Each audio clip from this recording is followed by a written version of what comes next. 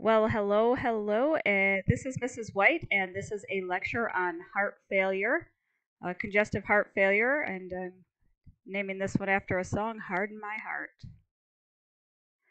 All right, so heart failure is a pretty complex syndrome. It basically is a mismatch of blood supply and oxygen to our tissues and our organs. So we have more need than we can supply. So basically, it's a decreased cardiac output leading to decreased tissue perfusion. And it is the most common cause of hospital admissions for adults over 65.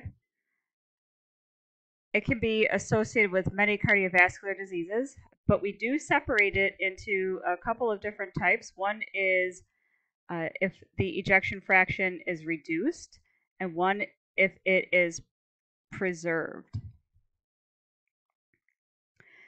So, some things to think about that there are so many people who are living with heart failure. It's important that we take care of this for folks. We have an aging population. It's a very costly disease to have, not to mention the mortality and morbidity with it and the suffering that the patient goes through. So, any interference with the mechanisms that regulate cardiac output can actually lead to heart failure. But there are primary causes, precipitating causes, and we'll talk about them. But in general, primary causes are any conditions that directly damage the heart, versus precipitating causes, which are anything that kind of increases the workload of the heart. So some primary causes might be cardiomyopathy, diseases that you're born with, congenital heart defects, uh, pulmonary hypertension, rheumatic heart disease. Those are primary causes, among others. And some of the disorders that might cause heart failure might be anemia, having a dysrhythmia, infection, nutritional deficiencies, OSA or sleep apnea.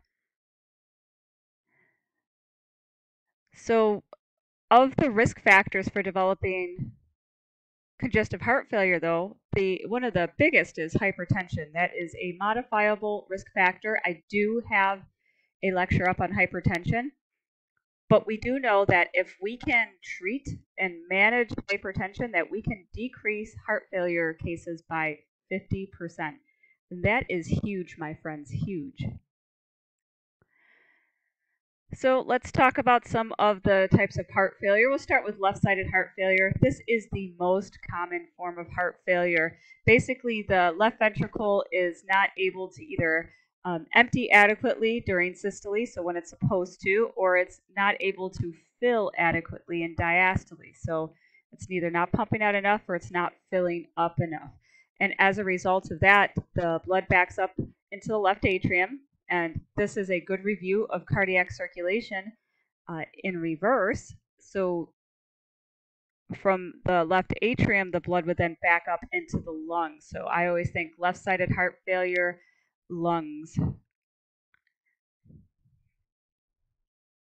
So, and left-sided heart failure can further be classified by whether it's got a preserved ejection fraction or reduced. So remember the difference. Reduced is a systolic heart failure, which makes sense because systole is when the heart contracts and pushes the blood out, or preserved, which is diastolic failure. Right, so systolic failure. I know I just kind of talked about it, but here it is for us. So things that cause our ejection fraction to be reduced, and you should know the normal ejection fraction. And if not, here's your opportunity to go look it up. Different sources say different things, but around 50-55% is around average, right? That's would be no cause for worry. So when the heart can't pump effectively, it cannot let the blood out. So it could be that's the reason, right? It's not pumping effectively. It could be that the blood pressure is just too high, the force is too hard for the heart to overcome, or it could just be mechanically there's something wrong with the heart. Now, preserved ejection fraction, this has more to do with the relaxation of the ventricles, so it's decreased stroke volume, right? If they don't fill up, then they can't let the fluid out.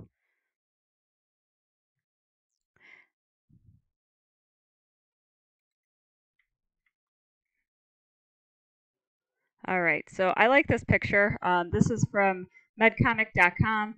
This shows you the difference between systolic and diastolic function, and to understand that they can actually occur together. And if you want to pause and look at this, I do. I just like this picture of them. Basically, what happens to the heart, that stiff, thick heart muscle in diastolic, but it also gets thin and weak in systolic. Whether we have a low ejection fraction or a normal ejection fraction. So it's pretty interesting. And then here's another picture that I really like. This is the difference between left-sided and right-sided heart failure and some of the patho behind it and the causes, right? So again, left-sided heart failure is the most common. Now, if we have right-sided heart failure, that's called cora pulmonale, and at this point, the right ventricle doesn't pump effectively, and we have to then think about our pathophysiology and of the heart, which is the right side of the heart receives blood from the body. So if L means lungs, then R means rest of the body. So, and here's the kicker. Most common cause of right-sided heart failure is left-sided heart failure. Of course, there are some other causes, and again, cora pulmonale is when we have the dilation and hypertrophy. So they're often used interchangeably. So remember, we can have both failures, so right ventricular dysfunction. So basically, we end up with fluid building up plus our venous engorgement, and we end up with decreased, like, isn't that crazy that I just said increased, decrease? So additional perfusion issues to our vital organs. So with all that going on, you would think, well, gosh, what's the body to do? Well, we can compensate for a lot of things going on with the heart. We call that the homeostatic regulatory system. Basically, all of these things that the body does to augment preload and contractility, basically maintain cardiac output. So we have the renin, angiotensin, aldosterone system, and the neurohormonal response of the RAS system, which basically promotes sodium and water retention. So that neurohormonal response, basically as cardiac output is falling, renal perfusion decreases. Remember, the heart is sending blood to the kidneys, and the kidneys absolutely need it. So at that point, renin would be released, and aldosterone from the adrenal cortex would result in sodium water retention. We would have peripheral vasoconstriction to increase our blood pressure, and then antidiuretic hormone released from the pituitary gland. The sympathetic nervous system gets in on it too, because there's baroreceptors that sense low atrial pressure. It releases catecholamines, and that stimulates our beta adrenergic receptors in the heart, so for chronotropy, make it faster, and then ventricular contractility, which is inotropy, so it makes the heart to beat harder and faster. Dilation is the enlargement of the heart chambers that occurs when there is increased pressure in the left ventricle over time. Now, initially, it's effective. This goes back to Frank Starling's law, which we talked about under cardiac assessment, but eventually it's inadequate and cardiac output will decrease. Hypertrophy is basically increased muscle mass, thickening of the wall of the heart. Again, initially effective, but over time becomes stiffer, hardens, increased oxygen need of the larger muscle, poorer circulation, and risk of dysrhythmias.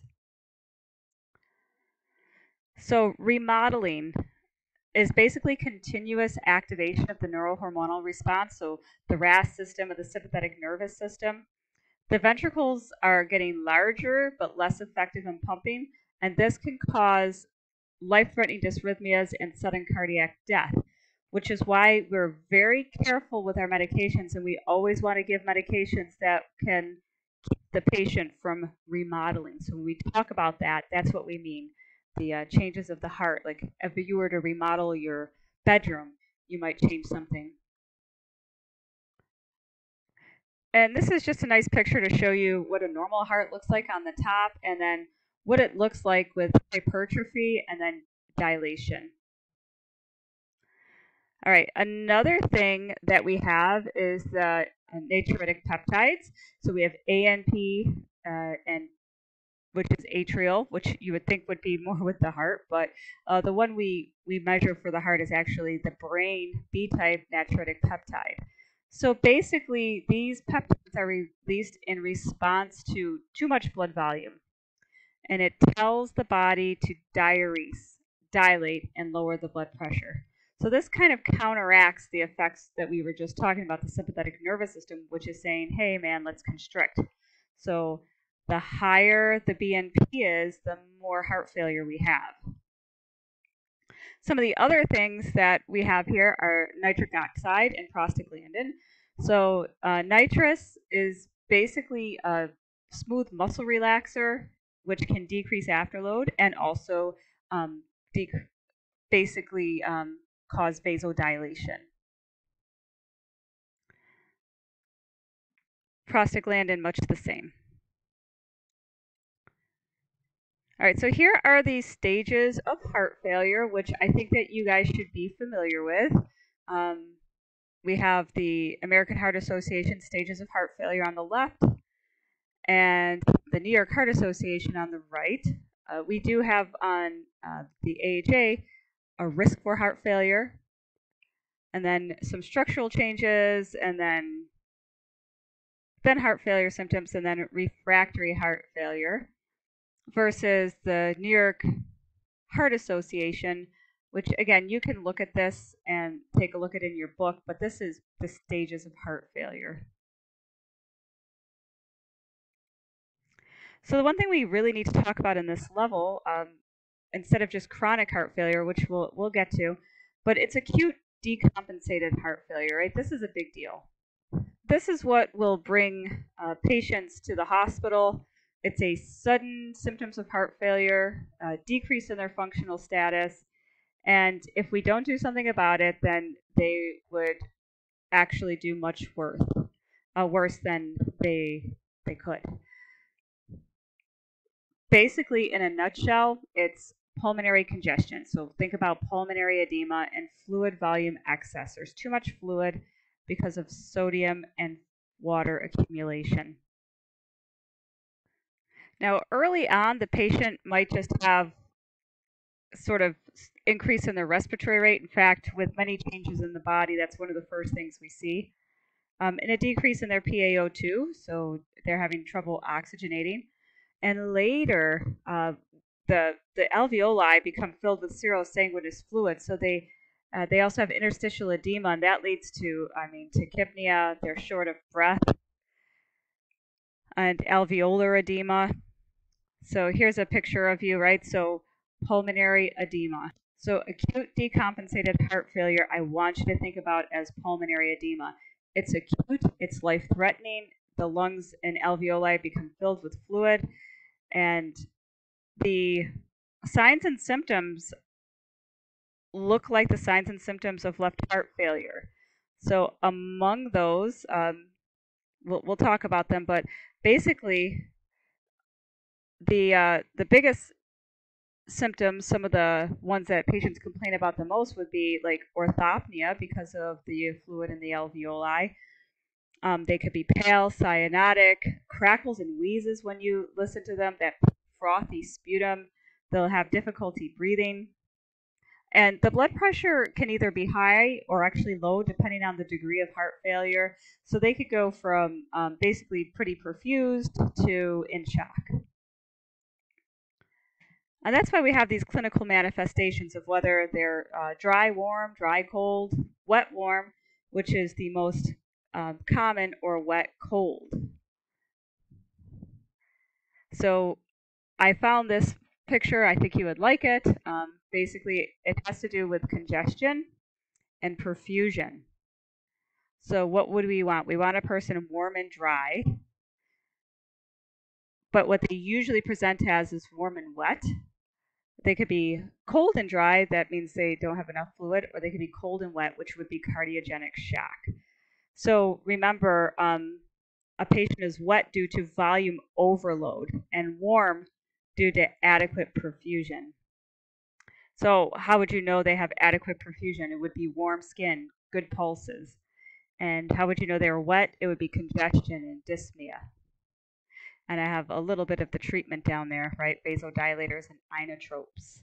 These are mainstays of treatment for basically what amounts to left ventricular failure.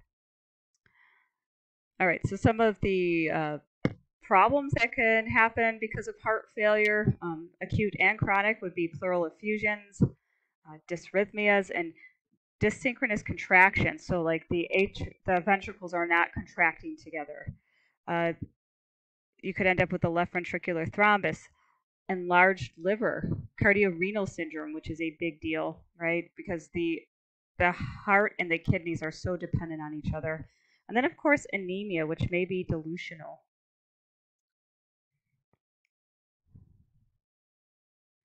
All right, so how do we diagnose heart failure? So diagnosis really centers around an echocardiogram, heart monitoring. They might even need ambulatory monitoring. So I know we bounce back and forth just a little bit over this one. But the BNP, cardiac stress tests, but again, this is just a review. So let's talk about some of the acute care for heart failure. Of course, the person will need continuous monitoring and assessment. And that includes their vital signs, oxygen saturations, mentation, right? So any changes in mentation should be a big warning sign for us. Their weight, their eyes and nose. You definitely want to position the patient in the high Fowler's position. If they're unstable, they may need hemodynamic monitoring by way of central venous pressure monitoring, and likewise, they may need oxygen, BiPAP. So again, you can read all this. At the end of the day, though, if they're having a mechanical issue with pumping, then we might need to give them a mechanical solution by way of an intra-aortic balloon pump or ventricular assist device. But basically, our goal of therapy is symptom relief, supporting oxygenation and ventilation, optimize their fluid volume status, identify and address the causes of heart failure, avoid complications, and basically, by the time they leave the hospital, to make sure that they have good teaching so that they can avoid exacerbations in the future. So ultrafiltration is, there should be another little dot in between here. Ultrafiltration is its own thing. So let me just tell you, ultrafiltration is aquapheresis, and that we use for patients with volume overload and diuretic resistance. And here's a picture of a left ventricular assist device. So this is basically a device that causes the person to have continuous blood flow. It kind of bypasses the ventricles to make sure that the heart can pump the blood out. If this were the case, the person may not have a readily monitorable blood pressure or a heart rate, because it's like a continuous thing. So you would want to rely on signs of perfusion to tell you whether or not the person is doing well with this machine. So perfusion meaning skin color, mentation, cap refill, things like that. All right, so this is drug therapy for acute decompensated heart failure, which looks a little different than the treatment for chronic heart failure. So drug therapy for acute really does rely on diuretics to affect preload, and the most common that we're going to give is furosemide, but you may see the others. You may see bumetanide IV. Vasodilators, basically to reduce the circulating blood volume, improve coronary circulation, of which you have IV nitroglyceride, IV sodium nitroprusside, IV naziretide. Be very careful with these medications, right? These are very potent vasodilators, so of course they're going to cause hypotension. So we're going to need to be very, very careful with our patient, make sure that, especially after we give them a dose, that we're right with them, that we're monitoring them, making sure they don't fall, because that is a huge risk for them. Morphine is a wonderful drug for heart failure. It works on so many ways. It improves alveolar gas exchange, improves cardiac output by reducing ventricular preload and afterload. It helps with the anxiety and that air hunger. And when I say air hunger, that's like that subjective feeling of dyspnea. We have the positive inotropes, so dobutamine, norepinephrine, milrinone, digoxin. These are the meds, again, for acute, so go ahead and write acute congestive heart failure drug therapy. One that you'll see missing here are things like carvedilol. So we'll use those for chronic heart failure, but not for acute decompensated heart failure, because when we use some of our beta blockers, they can actually worsen heart failure. So we're very careful with those. We don't just add those in. Oftentimes they're held, and then they may restart once we're past the acute phase. All right, so chronic heart failure, look at the manifestations. Again, fatigue, orthopnea, which is, we ask a patient how many pills they're sleeping on. That would give us their orthopnea. Paroxysmal nocturnal dyspnea. Can you think about what that is? Do you know off the top of your head? So that's basically when a person lays down, that they'll wake up with the feelings of fluid overload because the body starts to reabsorb the fluid and their lungs can't take care of it, so they go flat, right? So that's when they wake up unable to breathe. So edema, maybe pitting. So all of these are potential. So treatment of chronic heart failure. Again, symptomatic relief, making sure that we balance rest and exercise. We do want the person to exercise. They should be in a structured exercise program, so like a cardiac rehab. So now let's look at the treatment, drug treatment. And again, when we have meds, you're responsible to know the medications, what they're for, their side effects. All right, so Joint Commission indicates that people who have an ejection fraction under 40 should get an ACE inhibitor to decrease the progression of heart failure. That is just out there, right? And ACE inhibitors are actually recommended for those who've even had a heart attack to prevent development of heart failure, and also it is now the first-line therapy for those with chronic heart failure. So you don't really see the ACE inhibitors and the beta blockers and those. They're not really in the acute care. But here they are. They're meant to be in chronic heart failure.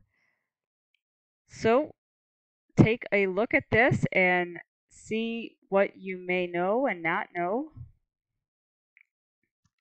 So let's break down some of them. So of the other medications, we have meds that inhibit the cardiac sinus node. Something special about this one, which is an odd medication, you may or may not ever see it again, but if it shows up, I'd like you to know it. Basically, the person with this med, Corlinor, basically must be in a sinus rhythm with a resting heart rate more than 70. So, because this inhibits the sinus node. So think about what that will do. If we inhibit the sinus node, that's going to absolutely bring down the blood pressure, the heart rate. So this is for those with reduced ejection fraction.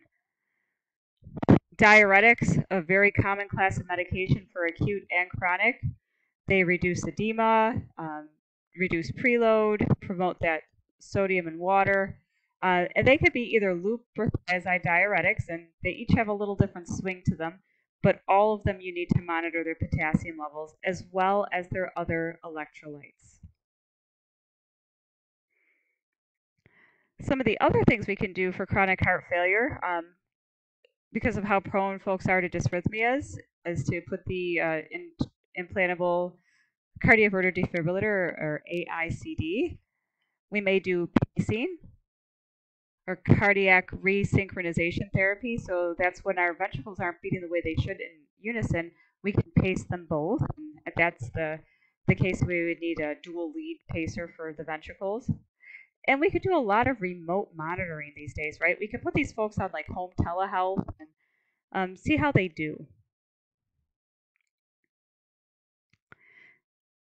Nutritional therapy, you will be responsible for teaching patients about diet and sodium and all the things that go along with it. So low sodium diet is absolutely recommended because of water following salt. We usually restrict their salt to about 2 grams daily. Those who have stage D heart failure will need a fluid restriction as well. And we have to teach the patient about weights. Remember to take the weight at the same time, wearing the same clothing. So we recommend first thing in the morning before they get dressed, step on the scale and see how they do. They need to report weight gains of 3 pounds in 2 days or 3 to 5 pounds over a week, because that could show us that they have worsening heart failure. So as far as nutritional therapy, remember to look at foods that contain a significant amount of sodium, and we should limit those, right? 2 grams a day. So things like, of course, the salty six, that's easy to look at, but a lot of our cheese products have salt in them, a lot of our dairy products. So be careful with those as well. So nursing interventions are basically based on the principles that you see here, that it's a progressive disease, that we need to make sure the person has good quality of life, and we do that by symptom management and self-management. And because it's caused and worsened by so many other conditions, we need to make sure we are addressing those, and that the person does need support systems. As far as nursing diagnosis, things that I think of off the top of my head would be like impaired gas exchange, impaired cardiac output, fluid imbalance, activity intolerance, right? So our goals are going to be decreasing their symptoms, decreasing their edema, increasing their exercise tolerance, that they're not going to have any complications. We need to really aggressively identify and treat those risk factors that we find to prevent or slow the progression of the disease. So you guys can pause and look here. These are all the nursing interventions that one could possibly do for heart failure. I mean, it's not an exhaustive list. You could definitely pick and choose and prioritize for your patient based on what you see. But when our person's in the hospital, we want to make sure we have a comprehensive discharge plan, that we have good collaboration and follow-up. We can't just let them go from the hospital and say, okay, there you are, good luck. Priority teaching upon discharge is basically the signs and symptoms of worsening heart failure. At the hospital I work at, we do a lot of remote monitoring technology. They're monitoring their weight, they're monitoring their blood pressure. If they're diabetics, they're putting their sugars in there. And all of this is transmitted to a nurse who reviews and starts to reach out to patients before they have the danger signs associated with the disease, right? So we'll catch them as their weight's just starting to go up so that they don't end up at the hospital needing intubation. As far as patient teaching, you also want to make sure you teach them all about their medications and make sure that they have good compliance with their medications. And of course, the signs and symptoms of hypo and hyperkalemia, that's very important, especially with our diuretics. You want to teach them about cardiac rehab and balancing their exercise and rest. And our folks really do need to have advanced directives in place. Heart failure, if the person becomes resistant to treatment, can actually, it will decrease their life expectancy. The person may end up needing like chronic inotropic therapy, mechanical circulatory support devices, palliative care and hospice, heart transplant. So these things, as the disease progresses, we should be on the forefront and talking to our patients. Right. As far as evaluation, we've already kind of talked about this. These are patient goals. Let's take a minute and talk about heart transplantation. Not too many people get heart transplants. It is gold standard therapy. It's suitable for some patients in end-stage heart failure. There's 3,000 on the list. Currently, about 2,000 hearts are available. But the survival rate's up to 90% for the first year and 75% at the third year. There is a selection process that identifies the patients who would most benefit from a donor heart. They must undergo a comprehensive physical, diagnostic, and psychological evaluation. And then if they're proven to be good candidates, then they're placed on the list. And if a patient is stable, they're at home and receive ongoing care while they're waiting. Unstable patients may need to be hospitalized. It's a long wait. Many patients die waiting. Some of the indications of a heart transplant would include end-stage heart failure, so stage D. But there's other factors at play, right? The ability of the person to cope, their family support, and their motivation to follow up with the rigorous post-transplant care. So just because a person has a chronic disease doesn't mean they can't get a heart, right? They just have to have well-controlled chronic disease.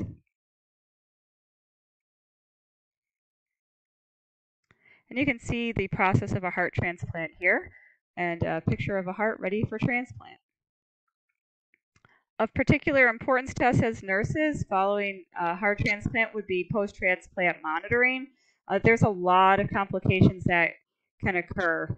Acute rejection is the immediate concern, and we use immunosuppressant therapy. That's key for post-transplant management.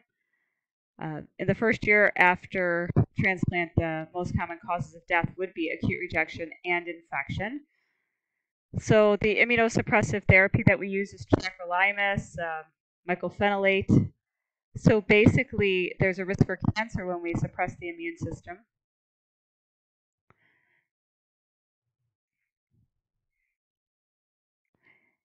And the immunosuppressive therapy can also cause something called cardiac vasculopathy, which you see there. It's sort of like an accelerated coronary artery disease. So post-transplant, we have endomyocardial biopsies are done from the right ventricle. They're done weekly for the first month, then monthly for the next 6 months, and then yearly thereafter, and that is to detect rejection. All right, so nursing care of the person post-transplant would basically focus on helping them adapt to the process, monitoring their heart function, looking for signs of complications, and providing ongoing teaching. You can see here it's a beautiful picture of some obviously heartbroken parents listening to their child's heartbeat in that man. So I encourage everybody to be an organ donor. Okay, let's do a couple of questions and we'll wrap this up. Patient with history of chronic heart failure hospitalized with severe dyspnea and a dry, hacking cough. Assessment findings include pitting edema in both ankles, blood pressure 170 over 100, pulse 92, and respirations 28 breaths a minute. Which explanation, if made by the nurse, is most accurate? So your choices are: the assessment indicates that venous return to the heart is impaired, causing a decrease in cardiac output.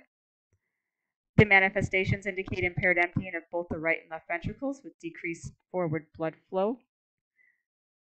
The myocardium is not receiving enough oxygen supply or enough blood supply through the coronary arteries to meet its oxygen demand, or the patient's right side of the heart is failing to pump enough blood to the lungs to provide systemic oxygenation. So pause it and then press play when you're ready. Okay, let's look at the answer. Right, so the answer is B. The patient is experiencing acute decompensated heart failure with symptoms of both right and left-sided heart failure. So remember, left-sided heart failure prevents normal forward blood flow and causes pulmonary congestion, and the right-sided heart failure causes a backup of blood and results in venous congestion. All right, so we have a patient with left-sided heart failure is prescribed oxygen at 4 liters per minute, nasal cannula, furosemide, spironolactone, and enalapril. Which assessment should the nurse complete to best evaluate the patient's response to these drugs? So you're going to either observe the skin turgor, auscultate lung sounds, measure blood pressure, or review intake and output. So the answer is in the question. It says it's left-sided. So we see left-sided heart failure preventing normal blood flow and will cause the blood to back up into the left atrium and into the pulmonary veins. The increase in pulmonary pressure causes fluid extravasation from the pulmonary capillary bed into the interstitium, then the alveoli, which causes pulmonary congestion and edema. So the best way to find out if the drugs are working is to listen to the lung sounds. Question 3, home care nurse visiting a patient with chronic heart failure who's taking digoxin and furosemide. Patient reports nausea and vomiting. Which action is most appropriate for the nurse to take? You can either perform a dipstick urine, notify the health care provider immediately, have the patient eat foods high in potassium, or ask the patient to record their weight in the morning. Hopefully you chose to notify the healthcare provider immediately because basically, remember that loop diuretic can promote potassium excretion, and digoxin toxicity increases if the potassium is low. All right, guys, that's what I got for you on congestive heart failure. Thanks for watching. If you've enjoyed this comprehensive lecture on heart failure, go ahead and give me a like and a follow. Thank you so much.